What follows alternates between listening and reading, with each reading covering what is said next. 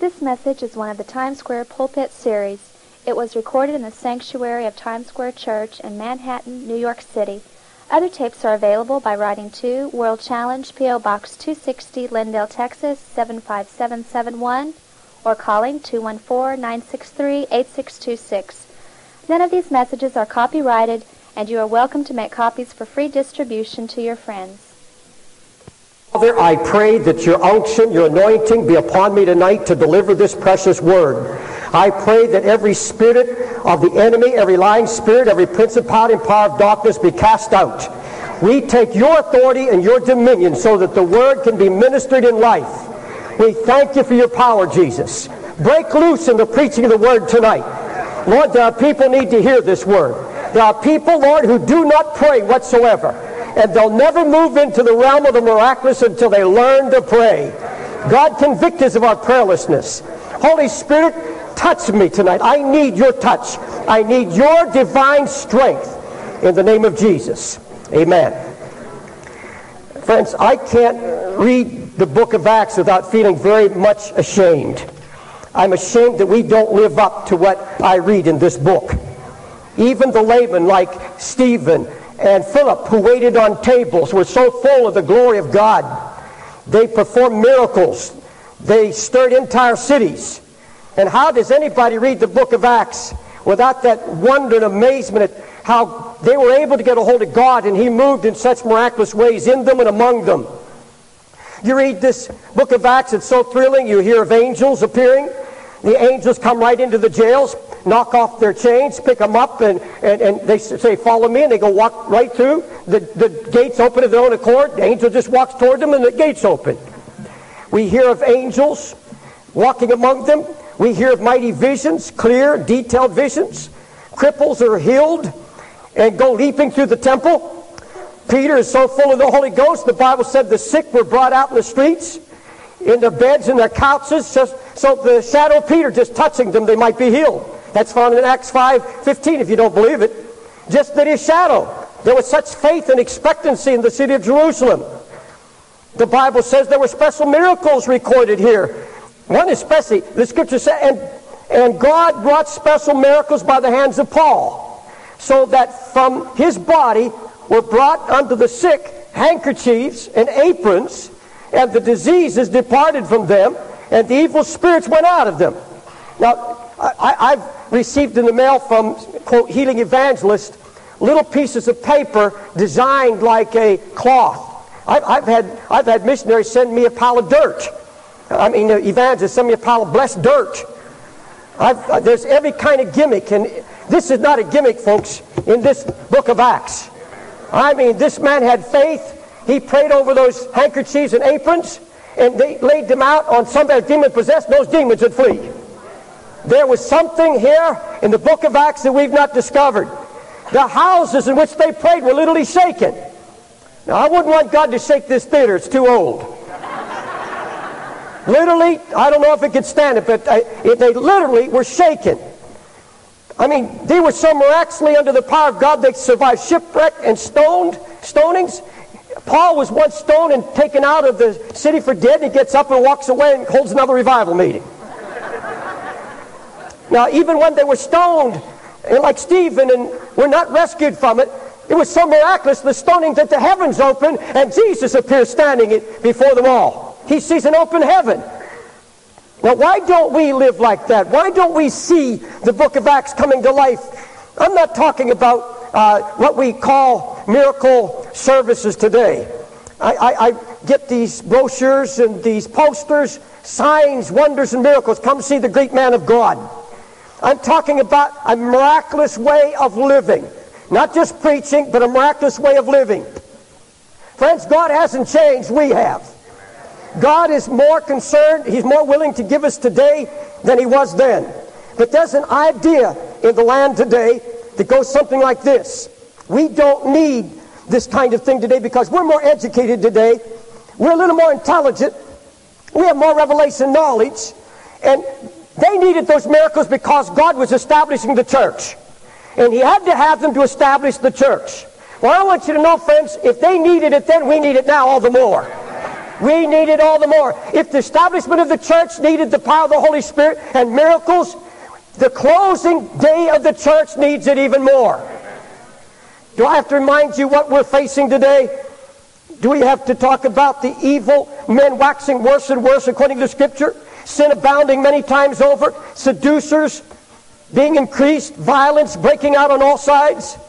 Hell has enlarged its borders. Demons have come forth like a flood. There's apostasy. We're living in what the Bible calls the great falling away. We're in the middle of that right now, the great falling away. Satan and his angels are coming, pretending to be ministers of the gospel. And folks, on the judgment day, it's going to be interesting to find out how many undiscerning Christians have been sending money and following evangelists who have come as angels of light to deceive, if it were possible, even the elect, the chosen of God. The Bible said that the devil will bring forth preachers of the gospel who will be appearing as angels of light, but they're angels of darkness. They're under demon powers. Abortion has filled the land with blood guiltness. Parents are molesting their own little children. The newspaper today said 1 child a day is now being murdered through molestation. Even the babies are being molested now. Right out of the crib. Our young people are spinning out of control. Cocaine and crack, heroin, into our schools with devastation, turning 15-year-old kids into killers and thieves. There's all kinds of new diseases like herpes and AIDS that my generation knew nothing about. And folks, we need more of Jesus. We need more of His power. We need more of His miracles manifested among us today than any time in history. But we've not been willing to pay the price. The apostles knew the price and they gladly paid it. First of all, God moved miraculously in the first church because they were given to prayer. They had given themselves to prayer. Now the book of Acts is actually about holy men who knew how to move God through prayer. My message tonight is about prayer. About prayer. I'm going to tell you right up front. Now, whether it was in the upper room, whether it was in prison, they prayed. If they were in some secret hiding place away from the authorities, they prayed. If it was Simon's house in a street called Straight, they prayed. They prayed in the morning. They prayed at the noon. They prayed all night. They prayed without ceasing. Cornelius, the Bible said, prayed always. They prayed on rooftops. They prayed on seashores, in temples, and deserts. They prayed everywhere. Unceasingly, the early church was a church of prayer. They spent hours and days shut in with God until they received very, very clear direction from God. I'm amazed at the detailed guidance that the children of God had in this first church. What incredible specifics they got from God. I want you to go to the 9th chapter of Acts. You have the book of Acts open. Go to the 9th chapter, and I want to show you something thrilling, how detailed, specific God got with His people when they prayed. 9th chapter. Let's begin reading at the 10th verse. Acts 9, verse 10. And there was a certain disciple at Damascus named Ananias. And to him said the Lord in a vision, Ananias. And he said, Behold, I'm here, Lord. And the Lord said unto him, Arise and go into the street which is called Straight, and inquire of the house of Judas, for one called Saul of Tarsus, and behold, he prayeth, and hath seen in a vision a man named Ananias, coming in and putting his hand on him, that he might receive his sight. Now, I want to stop there for just a minute, but I want you to listen to the details. Look what it says. God says, first of all, go, and then He names the very street. It's called Straight. You see that? The street's called Straight. He's directed to the very house. He's told the name of the householder, Simon's house, street called Straight, and he's even told that there's someone there by the name of Saul of Tarsus, even given the name. And also, God says, I've talked to him, and he's seeing you coming in, laying hands on him. Now, how would you like to get directions like that? And you know why? And here's a newborn baby, Saul. And God is saying to this young man, to this young convert, he's just been saved a few days. In the Bible, why would God speak so clearly to Saul, only 3 days old in the Lord? And he's saying, you go into Damascus and it'll be told you what to do. And he goes and he's on his face. And he's seeking God.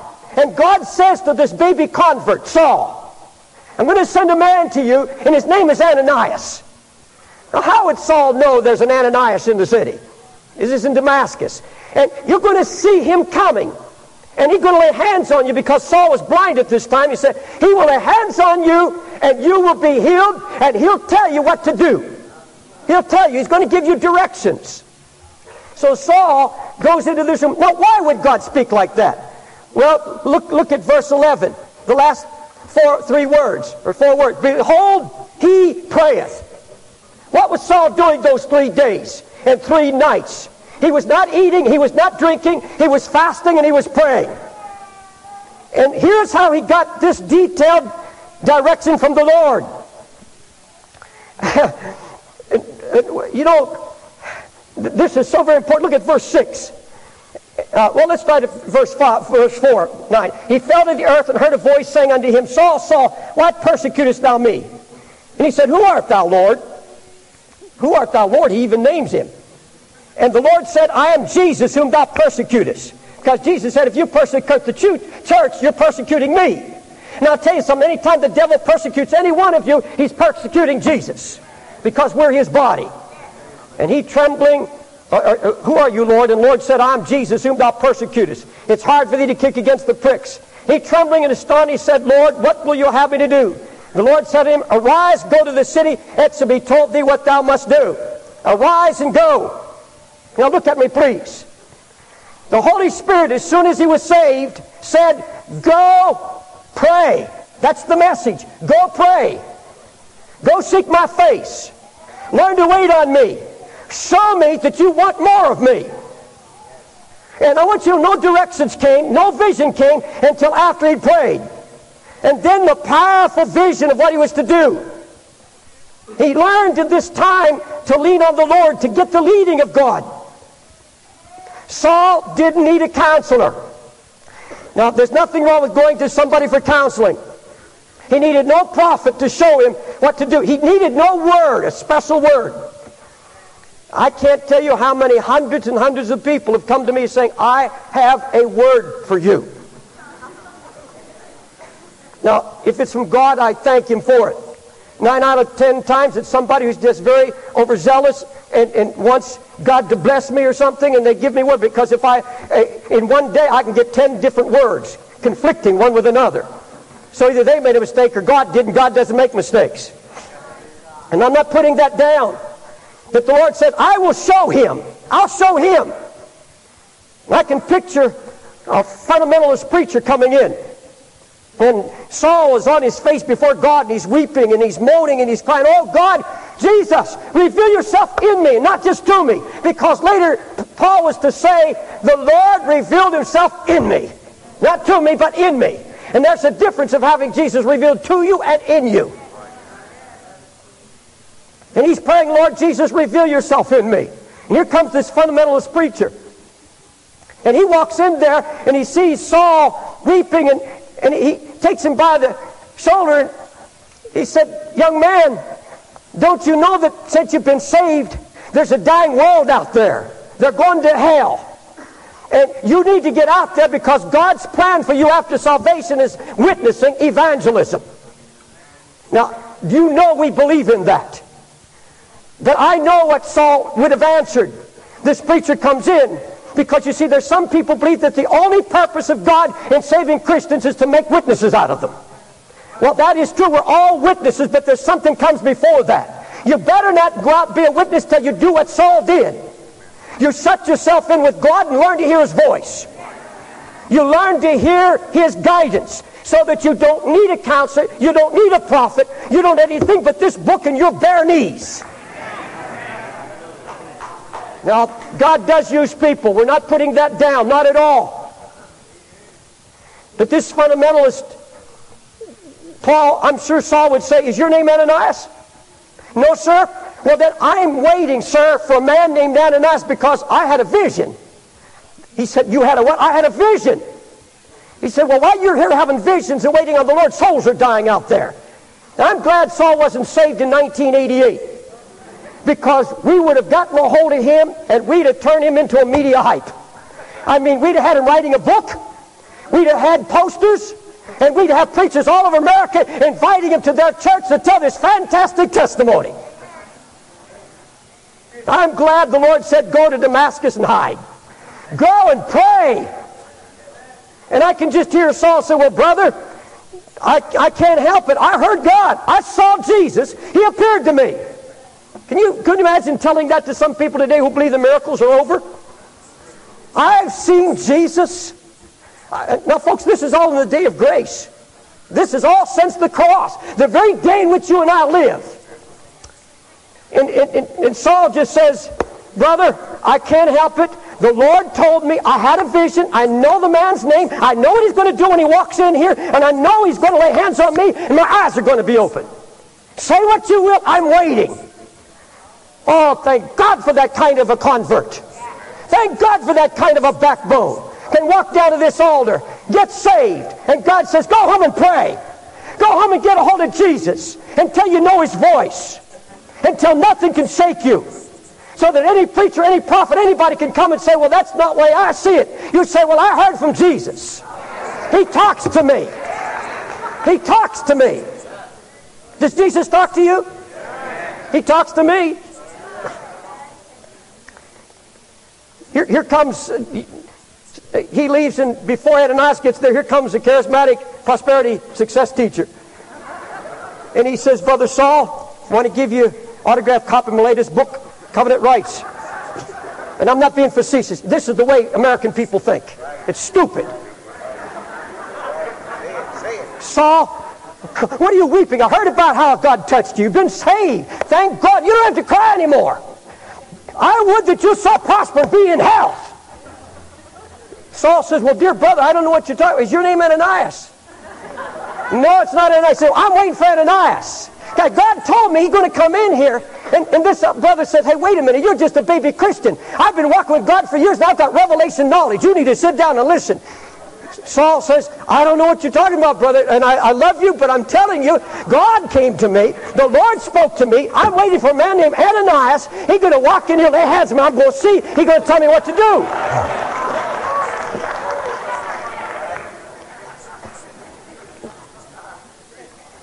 All I know, Saul can say, is that Jesus talked to me. He told me to wait. Hallelujah. And one moment later, here comes Ananias. And can you imagine that moment? Saul can't see, but as soon as he walks in the door, I know the Holy Spirit spoke to Saul, here's your man. And I can hear Saul say, Ananias. And this brother says, Brother Saul. The Lord had already given them the names. And I can see Saul just he's kneeling, raising his hands, and nodding, sticking his head out because he knows what's coming. And so Ananias walks right over. And you know what Ananias says? Because in a vision Ananias had heard, go thy way, he's a chosen vessel unto me to bear my name before the Gentiles and kings and the children of Israel, for I will show him how great things he must suffer for my name's sake. How unlike what's being preached today. I'm going to show him that he's going to suffer for my glory. Ananias laid his hand on him and says, Brother Saul, the Lord has shown me you're going to suffer many things. And I believe Ananias began to enumerate. You're going to be shipwrecked. You're going to be cast in prison. You're going to have converts turn against you. The whole world's going to turn against you. You're going to be a testimony of the church through all ages. You're going to be a testimony of the suffering power of the Lord Jesus Christ. You're going to fill up the sufferings of Jesus. And then he said, Brother Saul, be healed. And suddenly his eyes, well, look what the scripture says. And Ananias, verse 17, went in his way and entered into the house, and putting his hands on him said, Brother Saul, the Lord even Jesus that appeared unto thee in the way as thou camest, he sent me that thou mightest receive thy sight and be filled with the Holy Ghost. And immediately there fell from his eyes as it were scales, and he received his sight forthwith and arose and was baptized. Hallelujah. Well, you know what happened to him from then on, don't you? He suffered. And he set an example for all of us to follow, the glory of Jesus. Then there's a man called Peter. Remember him? Hallelujah. He's praying on a rooftop one afternoon. In fact, it was noon. 30 miles away at Caesarea, there's a man by the name of Cornelius.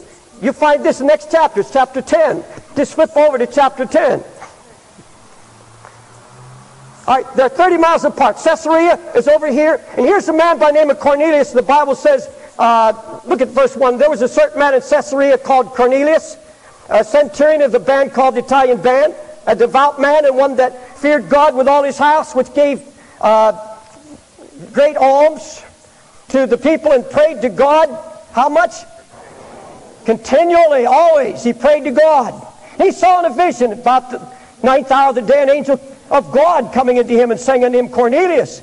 And when he looked on him, he was afraid and said, What is it, Lord? And he said unto him, Thy prayers and thine alms are come up for memorial before you. Now look at the details.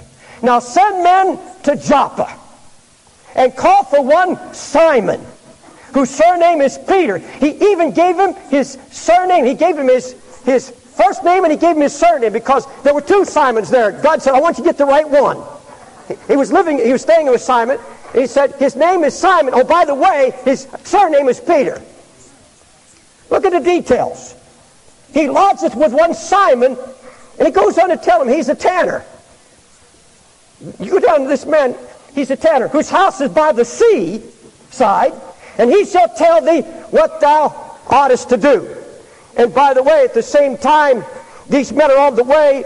God leads Peter up on the rooftop. In verse 9, you'll see it. On the morrow, as they were on their journey, drew nigh unto the city, Peter went up upon the housetop to pray about the 6th hour. Now, it was only 30 miles away, and so they're getting close to Joppa. And while these men are approaching the city, the Holy Spirit just prompts Peter, go up on the rooftop and pray. And while they're approaching the city, he goes up on the rooftop to pray about the 6th hour. It's noontime. And he became very hungry and would have eaten, but while they were made ready, he fell into a trance. And by the way, you look down to verse 18, or 19, then Peter thought on the vision, the Spirit said unto him, Behold, 3 men seek thee. 3 men. Look at the details again. Isn't that wonderful? He'd fallen into a trance, means he had a vision. And while Peter thought on the vision, the Spirit said unto him, Behold, 3 men seek thee. Go with them. I've sent them. Now, Peter, look this way, please. Peter, you'll find out, goes down to the house of Cornelius. This man who prayed always, continually. Now, think about this. This man is a Gentile. He doesn't have all of the background of the apostles in Jerusalem. But this man is seeing angels. This man is getting such clear direction. Send 3 men. Send them up to Joppa. Go to a man's house by the name of Simon, and you'll know him because he's a tanner. He probably had a sign out there. And he's by the seashore, by the way. And he will tell you what to do. It's incredible the direction that this man got. And Peter, in the meantime, he's praying. And the Lord says, there's 3 men going to knock on the door. Just about that time, there's a knock on the door. And I'm sure Peter could have called down to his host and said, let those 3 men in. And they look around and he's up there. No way he can see. Let those 3 men in. How does he know? He's a praying man. The Lord Jesus talks to Peter. The Lord Jesus talks to Cornelius. Hallelujah. You see him going down, and you know the great story, the revival broke out. Peter comes on the scene, and he hears the whole story over again. Here comes Cornelius saying, I was praying, and I saw an angel. This angel appeared to me, and he told me where you were, to your house number. Send 3 men, and you'd come, and you're here. And the glory of God came down, filled him with the Holy Ghost, and the Gentiles received the gospel. Hallelujah. Look at, by the way, do you understand that all through the book of Acts, if you'll take time this next week and just go through the book of Acts, stop and look and be reminded how many times it says, God said to them, the Lord said to them, the Holy Ghost said to them, or the angel said to them. All through the book, God speaking. Heaven is speaking to his people. Heaven was not closed. They got clear mind. They got the clear mind of God. There was nothing flaky about it, nothing fuzzy about it. It was very practical, very detailed, very clear. But it only came after much prayer. Go to Acts 13, and I'll show you we're talking about much prayer after much prayer. Acts 13. Verse 1, now there was in the church that was at Antioch certain prophets and teachers, as Barnabas and Simeon that was called Niger, and Lucius of Cyrene, and men which had been brought up with Herod the Tetrarch and Saul. And they ministered to the Lord and fasted. The Holy Ghost, as they ministered to the Lord and fasted, the Holy Ghost said, there it is again, the Holy Ghost said. Folks, could you put your finger on that a minute and then look to me? Look up here. Does the Holy Ghost ever talk to you? I ask you again, has the Holy Ghost ever talked to you? Does He talk to you every day? As they ministered to the Lord. I don't think you're going to hear it parked in front of your TV set. I don't think you want your unsaved loved ones to be saved if you come to the pastors and say, pray for my unsaved husband or my unsaved children, and you sit there laughing with Cosby and you're going through Dinus and Dallas and sitting in that flood of filth. You're not wanting God to save them. You're not wanting God to save them. As they ministered to the Lord and as they fasted, the Holy Ghost spake and said, separate unto me Barnabas and Saul for the work whereunto I've called them. And when, see, first of all, God speaks to them, and then after God tells them what to do, they pray again. And when they'd fasted and prayed and laid their hands on them, they sent them away. And so they, being sent forth by the Holy Ghost, hallelujah, sent forth by the Holy Ghost, they fasted and prayed. You know, there's another picture of Paul. He's been captured by the Jews. He's been in the temple, and they capture him, and they're about to take him away to the castle. And if you go to Acts 22, I'll show you just one more vignette, one more picture of this before we move on. Acts 22, verse 11. Paul is rehearsing to the Jews what happened to him. Verse 11. Acts 22, verse 11. And when I could not see for the glory of that light, he's talking about his conversion, and being led by the hand of them that were with me, I came to Damascus. And one Ananias, a devout man according to the law, having good report of all the Jews which dwelt there, came unto me and stood and said unto me, Brother Saul, receive thy sight. And the same hour I looked up upon him. And he said, the God of our fathers, I want to show you three things that God spoke to him. God of our fathers has chosen thee, that thou shouldest know His what? That thou shouldest know His will. Secondly, and thou shalt see that just one. That's a vision of Jesus. And number three, and shouldest hear the voice of His mouth. For thou shalt be His witnesses unto all men of what thou hast seen and heard. Now I want you to look at verse 14. And here's what the Holy Spirit is saying. Here is God's plan for every convert, everyone who comes to these altars, everyone who calls yourself by the name of Jesus. You've been chosen that you should know His will. You understand it's not God's best, it's not in His plan at all that you go about not knowing His will. That you should know His will for your life. That you should see that just one. You should see a vision of Jesus. Jesus should become ever dearer to you. He's not first, He's everything. I say it over and over again. And thou shouldest hear the voice, and it says of His mouth, from His mouth. Not secondhand, but you hear His voice directly. He speaks directly from His mouth. Brother, sister, if we don't have a church that learns to hear from His mouth, if we don't have a church that's able to shut themselves in and hear and discern the voice of the Lord, you're going to be torn by every wind and wave of doctrine. You're going to be cast around, used and misused the rest of your Christian experience. Hallelujah. God's people today could receive the very same clear word from God if there was the same intensity to seek His face in prayer. I'm going to say it again. We could have the same thing today if we would pray like they did, with the same intensity. Do you know that Christians seldom pray today? Do you know that preachers seldom pray today? Because we've been taught to take everything by faith.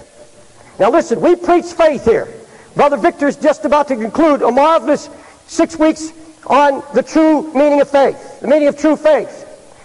We believe in repentance. We believe in study of the Word of God. We believe in walking by faith, but not to the exclusion of prayer. Not to the exclusion of prayer. Obedience, repentance, the Word of God, faith, and prayer are all a part of the same thing. Same cloth. But it goes like this. Why should we pray? Why plead with God when He's already promised it? If He knows what we need, the Scripture says, before we even ask, why should we ask? And there are some people that teach today, and I know it, I've heard it, for us to ask God for something He's already promised is unbelief, they say. If you go and ask God more than one time, they say it's unbelief. The second time it's unbelief, because if you believed Him the first time, you wouldn't have asked the second time.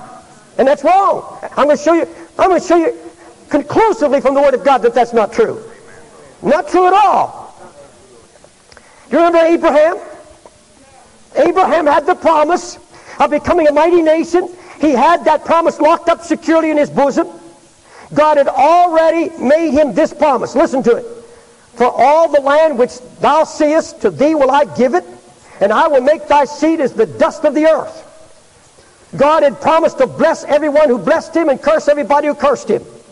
Abraham also had great faith, so much so that God counted it to him for righteousness. The Scripture says, and Abram believed in the Lord, and He counted it to him for righteousness.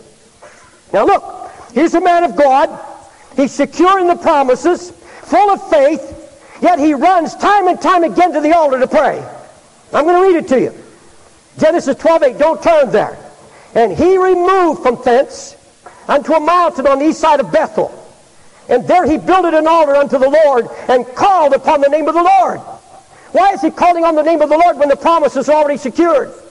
Why, when God has already said, I account his faith as righteousness, why is he still weeping at the altar? Again, it says in chapter 13, verse 1 and 4. And this is after he came out of Egypt, after the great famine. And Abram went up out of Egypt. And he was very rich in cattle, and silver, and gold. And he journeyed even to Bethel, unto the place of the altar. And there Abram called on the name of the Lord. This man has the promises. He has the faith. Yet he's clinging to the promises. Because Abram, as God changed his name to, he valued his communion with God more than all the blessings of God. And friends, this is the true meaning of prayer. And that's why God wants us to keep asking for what He's already promised. It's not that He needs that, but we need that. We need that Holy Ghost discipline. Because when you get alone with God, you're changing. You keep changing. Every time you shut the door and pray in secret, you are changing. It's impossible for any Christian to be shut in with God and not be changed by it. And the longer you're shut in with Him, the more important He becomes, and the less important the answer becomes. Until finally you're so enraptured with Him, you say, oh yes, I forgot what I came for.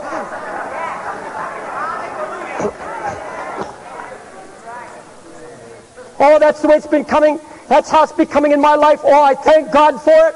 There was a time when I was a child in prayer, and I would go and say, Lord, you have to do it. Now I say, I must have you, Lord. I must see you.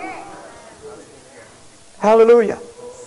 And by the way, by the time, probably 50% of those things you prayed for dissolve, because when you get close to Jesus, He so purifies your desires, you look at it and say, that was flesh. You didn't know it till you got in His holy presence, and God was remaking you by prayer. Either way, when you pray, you win. You either don't want it or you get it.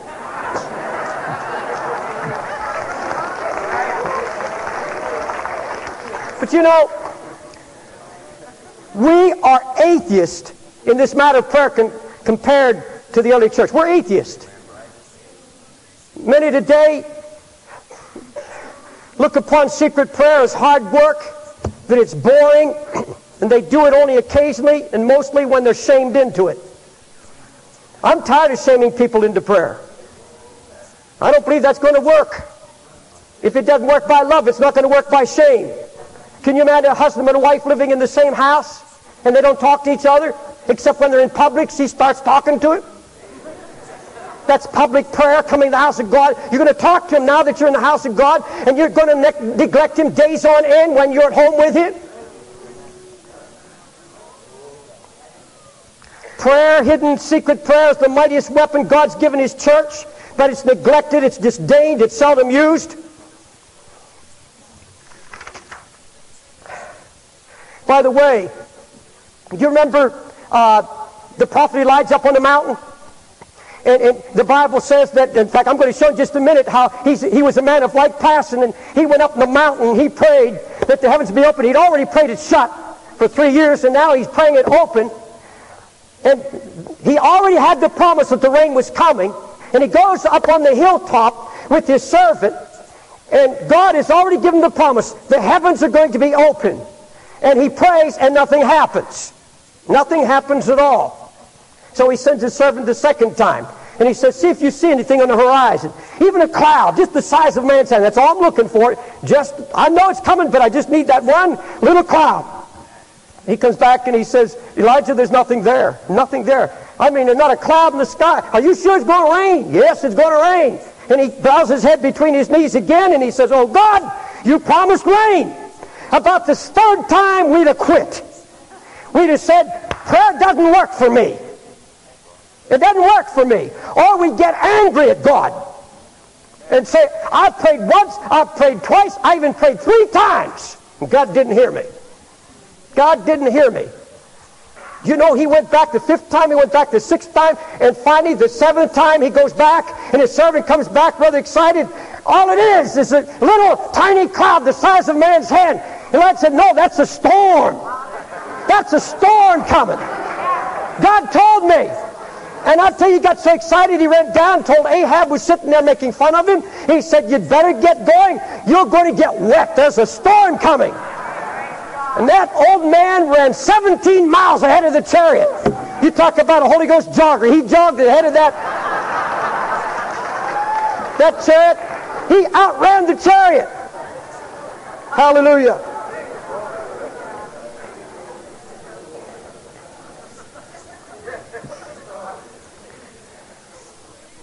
Remember Moses up in the mountain? God had already told him, you're going to kill all the Amalekites. You're going to have a battle against them, and you're not even going to have to struggle. I'm going to defeat them for you. He sends Joshua down the valley to fight the Amalekites. He goes up on the hill. He already has the promise. He's got the faith. You know Abraham, this meek man, had the faith.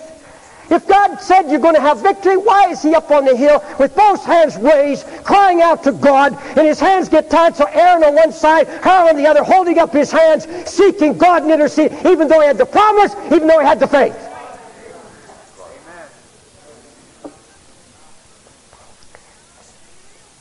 Why? Because God's making something out of us. Hallelujah. He's making prayer warriors out of us. Glory be to Jesus. Hallelujah. Well, let's go on. I've got so much I want to talk. I want you to go to James, the 5th chapter. James, the 5th chapter. Still with me?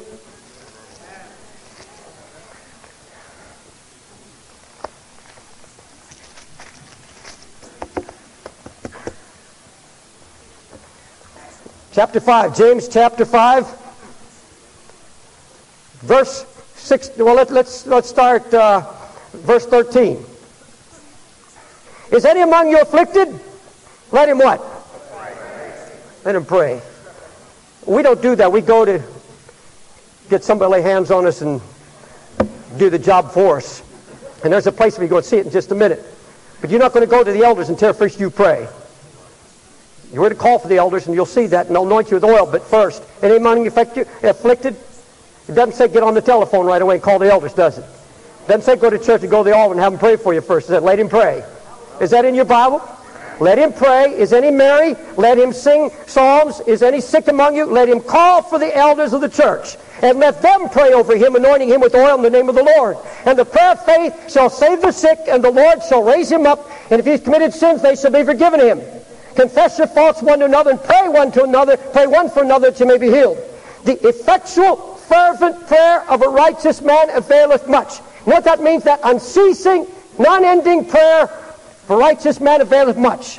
And Elias, which is Elijah, was a man subject to like passions as we are. You know what that means, subject to like passions? I'm reading from the King James. That means he's a human being who's subjected to the same fears, the same anxieties, the same pressures of life as you and I are. He's ordinary man just like you and I, the Scripture says. And he prayed earnestly that it might not rain, and it rained not on the earth by the space of 3 years and 6 months. And he prayed again, and the heaven gave rain, and the earth brought forth her fruit. Now look at me, please, if you will. Here's a man of like passion. He prays earnestly, and he keeps praying 7 times, and he says, I will not give up. I will not give up. And I want to tell you something, friends, right here now. God's going to test you in the days ahead. You'll say, well, Brother Wilkerson, I've learned to pray.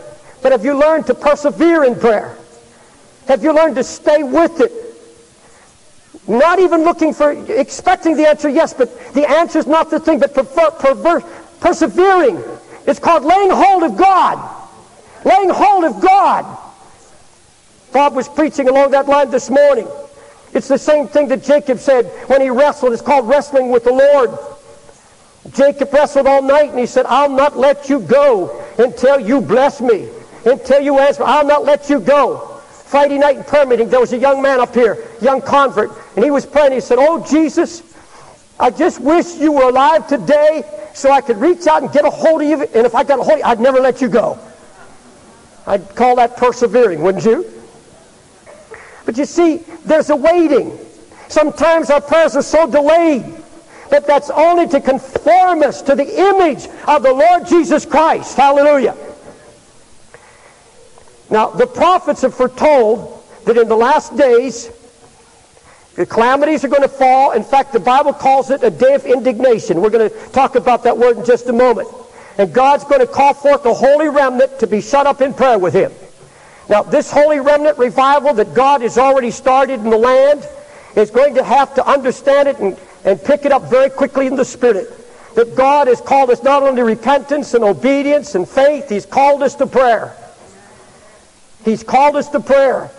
You know, Daniel was a man of the Word, and he began to study the Word of God. And as he was studying the book of Jeremiah, in fact, he was in the 29th chapter. And I want you to go to Jeremiah, and I'm going to show you what Daniel saw. Jeremiah, the 29th chapter. Jeremiah 29.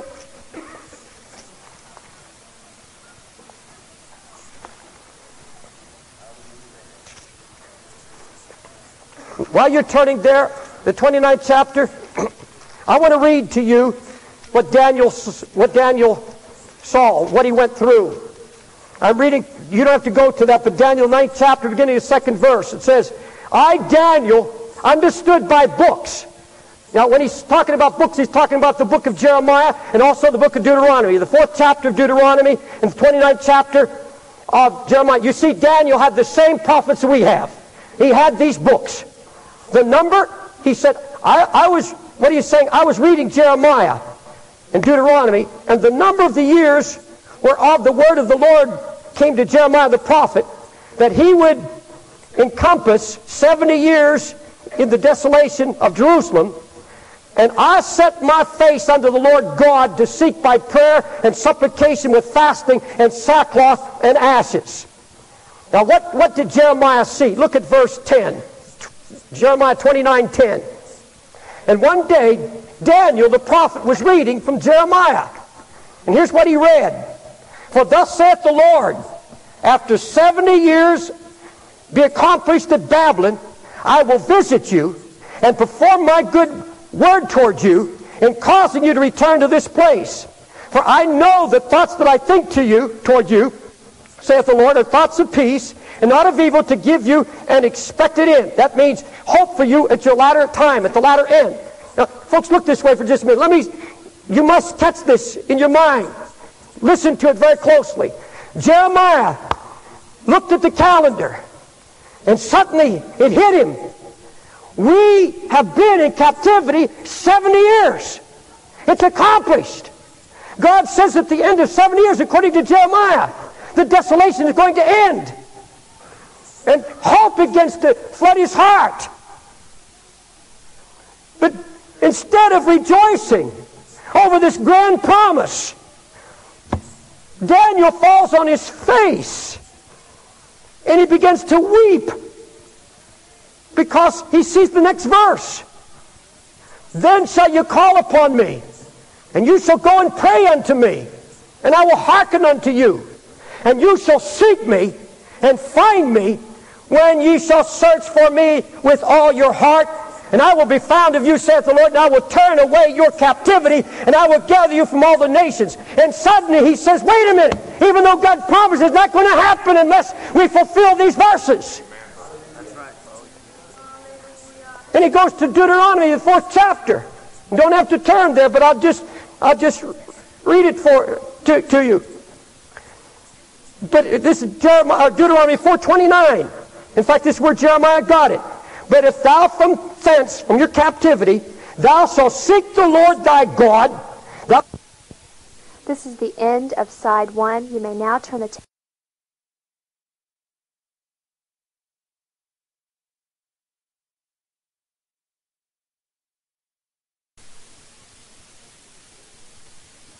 him, if thou seek him with all thy heart and with all thy soul. Now, folks, look this way, please. What God is saying to us is awesome. Not because I'm preaching, because God's trying to say something to us right now. Listen to it prophetically. Jeremiah's on his face. He's fasting. He has sackcloth on his back. He's torn his clothes. You know, we would have grabbed that promise and run. We'd say, bless God by faith. It's all over. It's ours. And we'd have gone shouting down the street.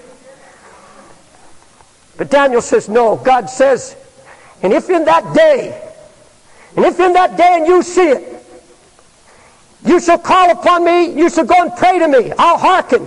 You'll seek me and you'll find me when you shall search for me with all your heart, and I will be found of you, saith the Lord, and I will turn you away from your captivity. I'll make this promise come to pass. If you'll seek me with all your heart, your mind, your soul, and your strength. Hallelujah. And this is the condition. You'll seek me, you'll call upon me, you'll go and pray unto me, then I will hearken unto you. Now, in prayer about this message, the Holy Spirit came upon me, and just as sure as Daniel can go into Jeremiah and find out where his day is, where his generation is in history, in God's time clock, do you know that you and I don't need someone coming up on stage calling himself a prophet to tell us what's going to happen? You go to the book, just like Daniel did, and you find your place in history. And I found it. And I want you to go to it. I want you to go to Isaiah 26. The Holy Spirit showed me where the church is today. Right now, and I'm doing just like Daniel did. Say, I was in prayer, and I was reading the book,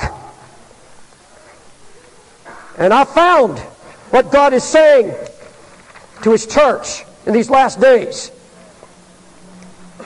Isaiah 26. Isaiah 26. All right. Do you have it open on your lap? I've never believed I was a prophet, but I know God told me to prophesy. And I want you to listen very closely now. I want God, by His Spirit, to make this very, very real to our hearts.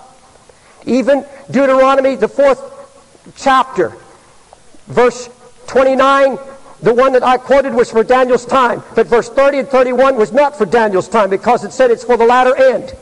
And that latter end message was that we're to seek God with all of our heart and soul and mind and strength. The same thing would happen even in the latter days.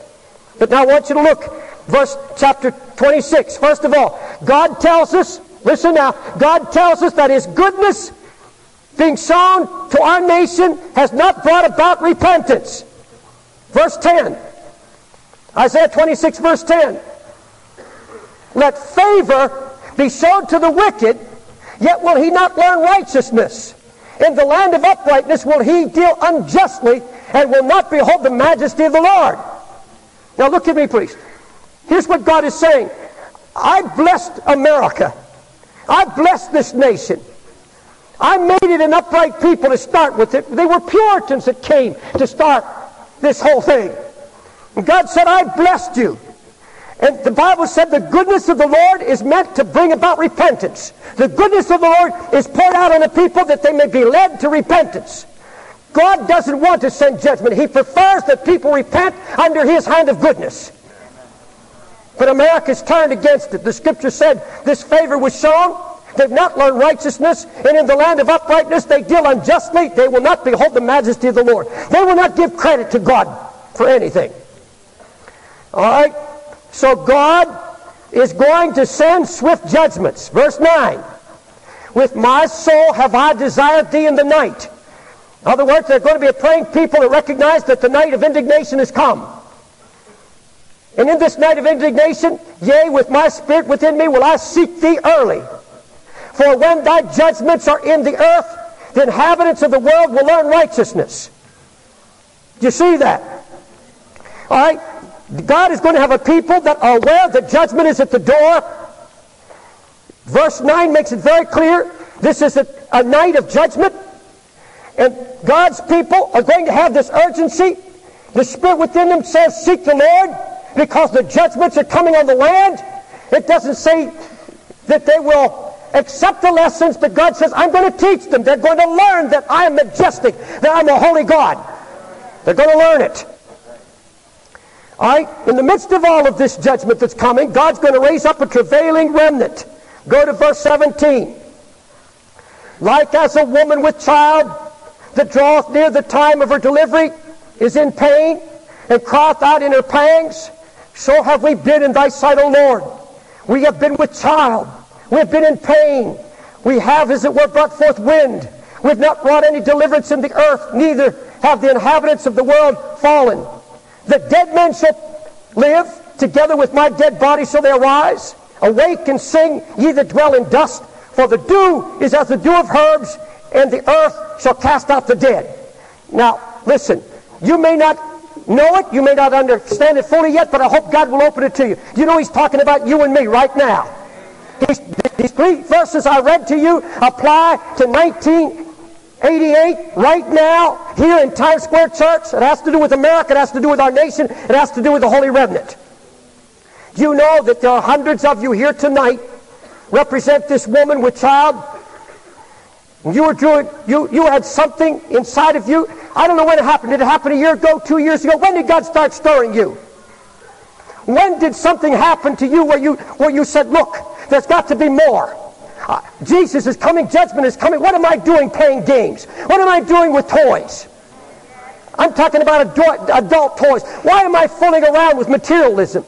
And God began to stir your heart. I don't know whether it was a year ago, 2 years ago, but there was something like coming up inside a pregnancy, so to speak. There was something rising in you. There was a hunger. There was a thirst. There were birth pangs. How many know what I'm talking about? You got hungry. You weren't getting it. All you got, there were birth pangs, and you were travailing. You said, I want more. I want God. There's got to be. And you start hearing a message of holiness and separation. Walking with God. You heard the demands of His love. And you begin to respond. Because you say, up to this time, I came to the birth, but all I gave birth to was wind. All I heard were winds and waves of doctrine. I didn't bring anything forth. There was nothing there. I tried. I wept. I sought. I went from church to church. I went everywhere looking for something. There was something coming alive. I had to have a release. And folks, God has that kind of people all over this country. He has them in China. He has them in Africa. He's bringing them into travail. There's a travailing inside.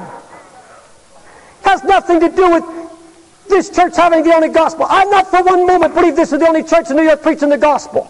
Not at all. Never have and never will. But I believe all over this city, God is sending the Holy Ghost with a candle, and He's going up and down the streets to find everybody that's in soul travail. Everybody said, I've had enough. I don't want to sit and be tickled in my ears anymore. I don't want to play games. I want to get serious with God.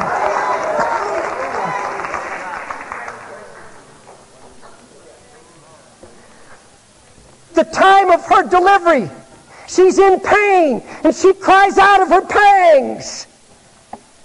That's what we've been, oh Lord, it says. You're in pain.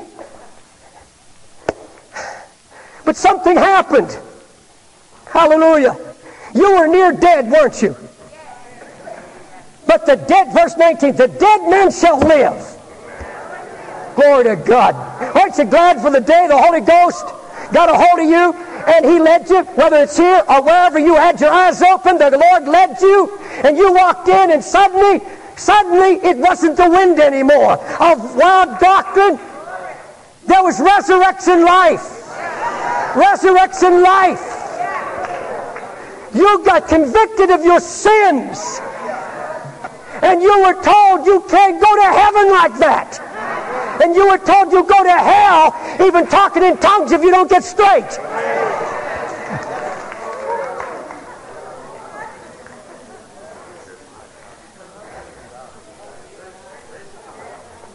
The dead man shall live, and the dew is as the dew of herbs. And I looked at it, that's a wonderful, you ought to see what it says in the original Hebrew. It says, translated, it says, there's going to fall on me a glory born out of supernatural light. You came and you saw the light. God started turning on the lights of truth and holiness and righteousness, and suddenly every day there was fresh dew. The glory of the Lord Jesus began to fall like the dew of the herb, the Scripture says. Have you got that dew falling on you right now? Oh, that dew comes every morning, then every day it's fresh and it's alive. When you're walking in the Spirit, every day's a new day. There's some new revelation, some new truth comes from the hand of God. Hallelujah. Like dew from heaven. Glory to God. All right, these who are resurrected from spiritual death are called to the prayer chamber. Look at the next verse, verse 20. You're called to the prayer chamber when the dew hits you. Come, my people. Come, my people. Where? Enter thou into thy chambers and shut thy doors behind thee. That sounds like something Jesus said, doesn't it? When you pray, enter into the closet and shut the door. The Father sees in secret shall reward thee openly. Hide thyself, as it were, for a little moment, until the indignation be overpast. For behold, the Lord cometh out of his place to punish the inhabitants of the earth for their iniquity. The earth also shall disclose her blood, and shall no more cover her slain. Now look this way, beloved. God is forewarning us here. He said there's going to be a day of indignation, come quickly. And that indignation in Hebrew means enraged fury, white hot anger against sin. White hot anger against sin. And I believe that the Lord is already stirring himself right now. And I believe he's mounted his white horse. And I believe he's coming against this generation with quick judgment. The Bible said the earth will disclose her blood and shall no more cover her slain. You know what God's going to do? He's going to open up the bowels of the earth. He's going to pour out a stream of blood. The blood of innocent children. 100 million slain babies. You know that every drop of their blood has been siphoned into a huge dam, a reservoir that God has been saving. And in this last day of indignation, he's going to open up the floodgates. He's going to resurrect every little tiny bone. And I want you to know that when the indignation of God starts on America, and when there's an economic breakdown and a total collapse, those who have discerning ears are going to hear the rattle of a million little bones. God's going to shake and rattle every bone to America. Every little blood corpuscle that's been shed of those little babies that are shed. They're going to see the moon turn to blood, and it's going to be a reflection of that sea of blood that the Lord has saved. And every drop of blood will come as judgment on America. He can open up the bowels of the earth. Not one of, I tell you folks, if the blood of King cries out from the earth for vengeance, can you imagine what this sea, this ocean of baby blood is going to cry out judgment against America?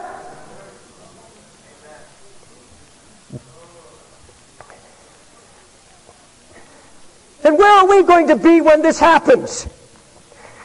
Shut in with God, the Scripture says, in a secret chamber of prayer. Do you know there's a flood coming? Don't go there. It's Revelation 12, 15 to 17. And the serpent cast out of his mouth water as a flood after the woman. You just heard of the woman right here in verse 17. The overcomers. He's going to send a flood against the woman that he might cause her to be carried away by the flood. And the dragon was angry with the woman and went to make war with the remnant of her seed, which keep the commandments of God and have the testimonies of Jesus Christ. You know what that is? That's a flood of filth coming against the house of God, coming against God's people. And do you know what that television set is in your house? It's a floodgate. It's a floodgate. And when you turn it on, you open the floodgate, and your mind is being flooded with all the filth out of the pits of hell. And the Bible says you're going to be carried away with the flood. You're going to be carried away because the Scripture says the devil knows his time is short, and he's been cast down on the earth having great wrath. And he's angry. He knows more than some sleeping Christians know. He knows that the coming of the Lord is near. He knows something has happened. He doesn't know the time, but he knows something's happened because he sees all heaven going in motion. And you turn that on and you open the floodgate. Isn't it amazing? God's people don't have time to pray, and they have time to sit for hours and watch something that God has cursed. How do you come to God's house? I wish this could be the last time I say anything about it. And I'm not hung up on television. This idea of everybody have to get it out of their house. Now, I tell you this, I'm going to tell you honestly, I'm going to say it at the risk of 50% of you never coming back. And I say it in love. Not in anger, but I say it in love. The time has come. We're so close to the coming of the Lord, so close to that indignation, that wrath of God against sin. You think He's going to judge these porno shops down here and not judge you for sitting in your home watching porno? And that's what Dallas and Dynasty and all these soaps are. They're porno. It's nothing but pornography. You're sitting there. Don't talk to us about Jimmy Swaggart. What are you doing in your house with your television set? And I'm telling you, the day has come, and listen close, the day has come that you cannot walk in the Spirit.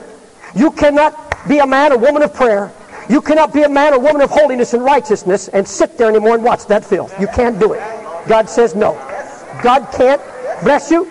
He won't do it. No clapping, no clapping. Listen, He's going to take the anointing away from your household. Because even though God is screaming it lovingly in your ears, you say, no, I don't see it that way, and you walk in and you just open up the floodgates. That's the very eye of Satan, and that stuff just flows through your home. It's going to taint your children. It's going to ruin your family. It's going to ruin your marriage because it's going to get worse and worse and worse. Even the commercials are getting worse. Oh, boy. Well, no, I'm going to wrap it up here in just a minute. Revelation 6:17, there's a question asked. For the great day of His wrath has come, who shall be able to stand? Who shall be able to stand? Well, I'll tell you who's going to be able to stand. Those who are praying. Those who are walking in righteousness. Wherefore, take unto you the whole armor of God, that ye may be able to withstand in the evil day, and having done all to stand. Now unto Him that's able to keep you from falling, and to present you faultless before His presence of glory with exceeding great joy. I'm going to close in just a moment, but I can't close without saying something to you. And here's what God is, here's why He's saying come into the chamber. Here's why He's saying if you don't start praying, turn off your idols. Get away from all that foolishness and give me your heart. Begin to pray. Folks, getting rid of your television set doesn't save anybody. What it does is remove the barrier and give you time to pray. If you don't use that time to pray, you're going to get bored and you get mad at me. And I'll tell you what you do. You get rid of a 15-inch and go buy 21. All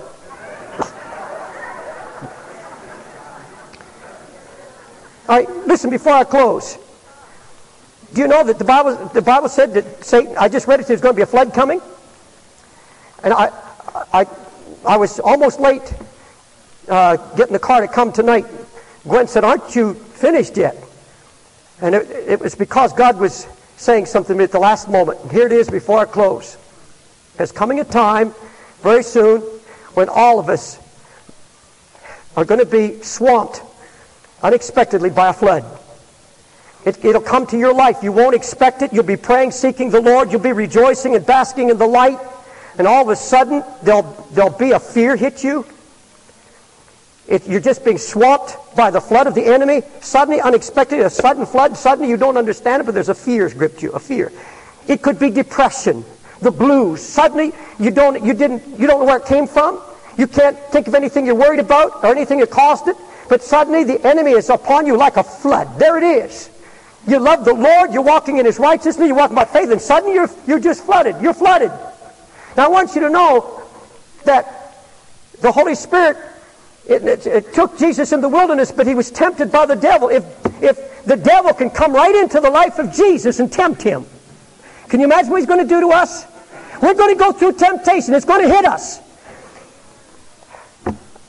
There are times when I've been so close to Jesus, and the very next day something will happen. The devil will provoke me somehow, and I'll lose my temper. I lose it. Then I go to my secret closet and say, oh God, how could that happen? And I realized it didn't come from me. The enemy was provoking me. There was something there, yes, but God saw the victory. It was a flood. The flood's going to come. But folks, when that flood comes, don't panic. Don't panic. Run to the chamber. Run to the secret closet. Get a hold of God and say, Lord, that's not from me. That's from the flood. The devil's trying to swamp me. And I'm going to tell you something. You're going to have it tomorrow. You're going to have it this week. And I want you to remember what I'm saying. In fact, I'm going to give you scripture to go to. And this is my last. Go to Psalm 142. When the flood comes, just go to Psalm 142 and throw it at the devil. And then we're going to close. Hallelujah. Didn't Jesus cast scriptures at the devil? Didn't He? Did the devil run? All right. Here's your stones. I mean, here's the Word of God. Psalm 142, only 7 verses. Go to read them all. Just follow me. I cried unto the Lord with my voice. I didn't pray silent. I cried out, man. With my voice unto the Lord did I make my supplication. I poured out my complaint, that means sorrows, before Him. I showed before Him all my trouble. When my spirit was overwhelmed with me, that's the flood. Overwhelmed within me, then thou knewest my path, and the way wherein I walked, have they privily laid a snare for me. In other words, the devil's laid a trap for me. This is try to get me discouraged and quit walking in His righteousness.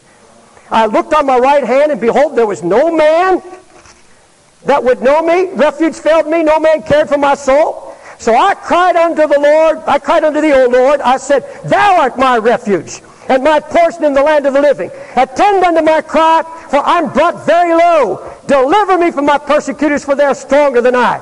Bring my soul out of prison, that I may praise Thy name. The righteous shall compass me about, for Thou shalt deal bountifully with me. Hallelujah. Hallelujah. You will deal bountifully with me, Lord. You're going to answer prayer. Hallelujah. Now, the truth is, some of you are in that flood right now. You've been swamped. You don't even know what's happening. The devil just trying to do everything to discourage you, doing everything to try to get you to turn your back on Him, and to say that prayer doesn't work, it doesn't pay to walk so hard and strictly close to the Lord.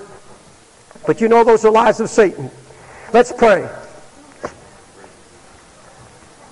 Oh, Jesus, tonight, send your Holy Spirit. Send your Holy Spirit, Lord. The flood is coming. And you called us into the secret chamber. Come away and pray. God, you must have a praying people this last day who will go into their secret closet and lay before you and wait to hear your voice.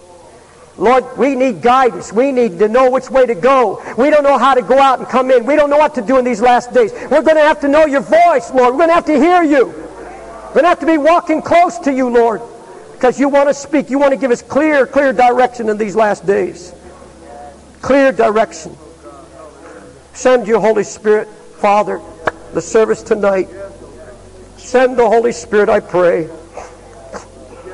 In Jesus' name. In Jesus' name. All right. Folks, would you look this way just one moment? I wish there was a way I could convey to you what I feel in my heart from the Holy Spirit. The Holy Spirit calling us to prayer. In the last 2 weeks, I've had a burden for prayer. A burden of the Lord upon me. It's not enough to come Tuesday or Friday night just a prayer meeting. No, you've got to have that intimacy with Jesus. Folks, if you don't have, you're not going to make it. You're going to be carried away with the flood. You're going to be carried away. Some are already carried away. Are you sitting here tonight having been carried away? You say, Brother Wilkerson, I want the Lord to touch me. I want every backslider, everyone cold in heart, every one of you right now being flooded by the devil, just being flooded in your life. You want God to deliver you tonight. Step out of your seat and come and stand at the front. You gentlemen that are kneeling here, if you will just sit on your seat till later, and then we'll be able to have you intercede. We'll find a place. Up in the balcony, go right down to the middle stairs and come down either aisle. Right now, if the Holy Ghost is convicted, if He's speaking to your heart right now, He's saying, lay down your idols. Lay down your sins. Lay down your compromise. Get honest with me. Get honest with me.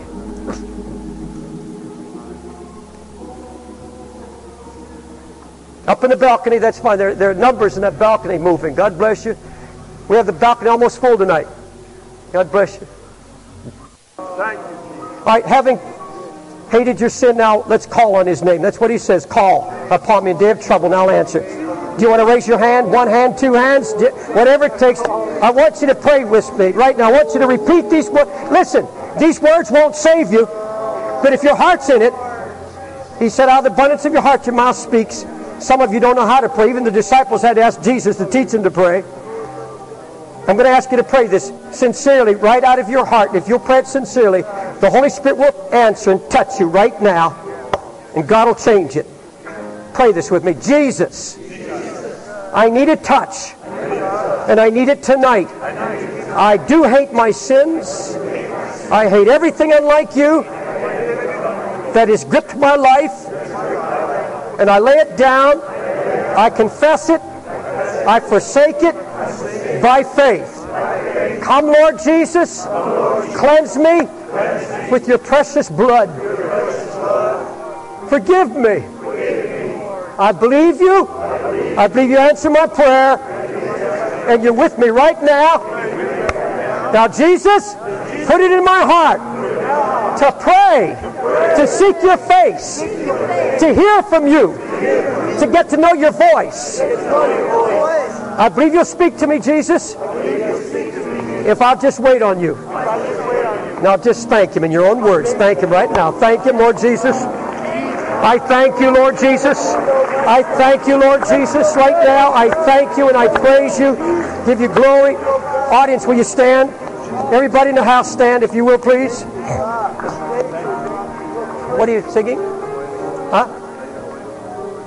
All right. Let's sing that. They that wait upon the Lord shall renew their strength. That wait upon the Lord shall renew their strength. They shall mount up with wings as eagles. They shall run and not be weary.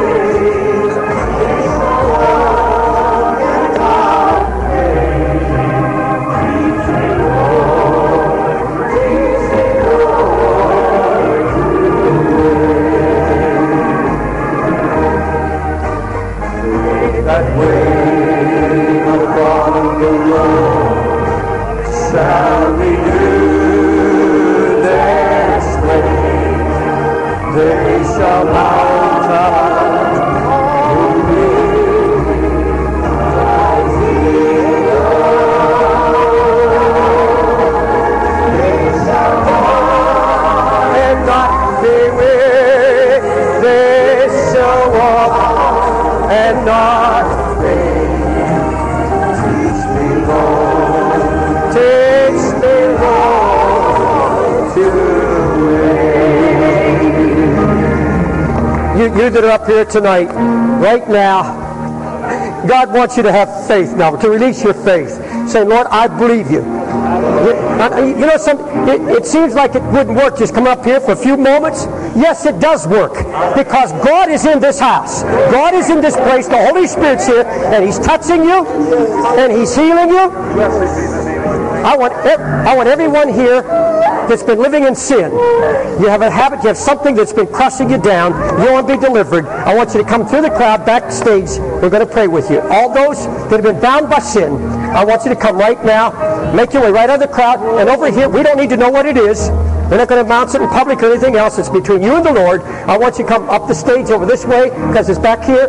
Or you can go around the curtain. Right this way, please. Follow these that are coming up. Say, I want to be delivered tonight. I've got to be delivered. We need our personal counselors coming. Those who counseled this morning, I need you to come back and help us, please. Come this way. Right.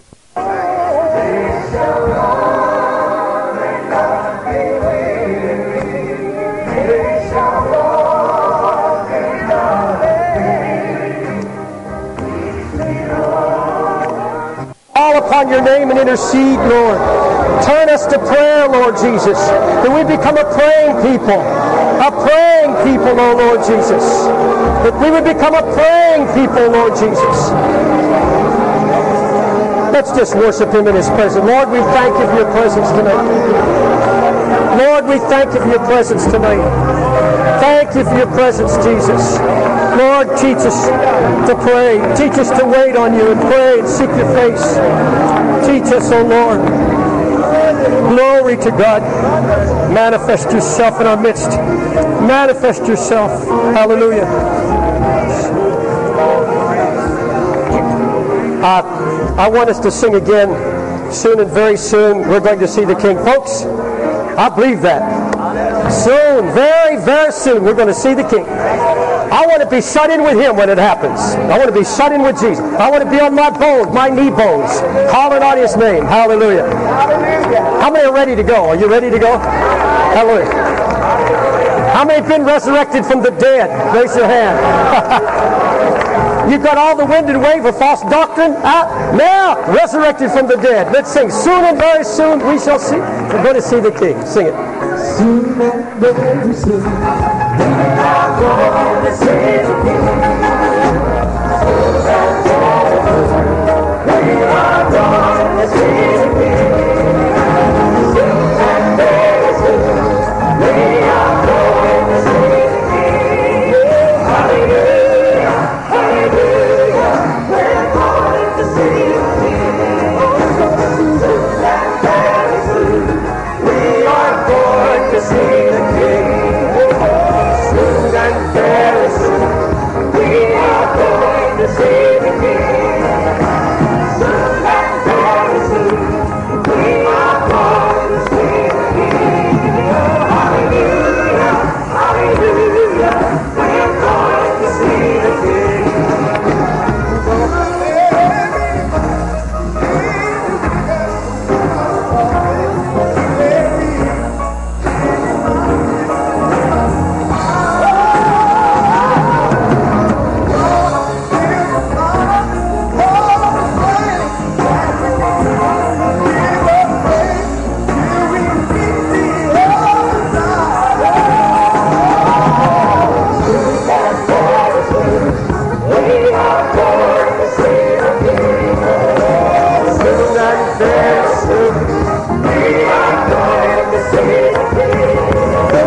Soon and very soon we are going to see the King. Hallelujah, hallelujah, we're going to see the King. Dying there, we are going to see the King. Oh,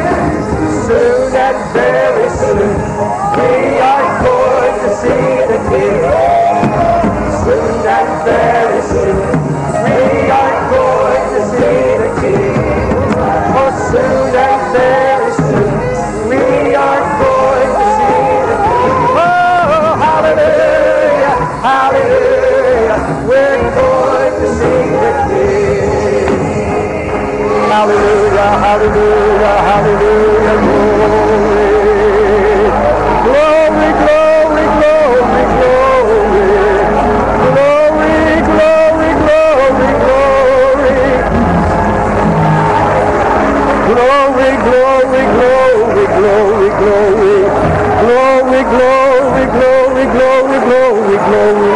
Hallelujah, hallelujah, hallelujah. You know the best part? No more dying there. We are going to see it. No more dying there. We are going to see it. Oh, no more dying there. We are going to see it.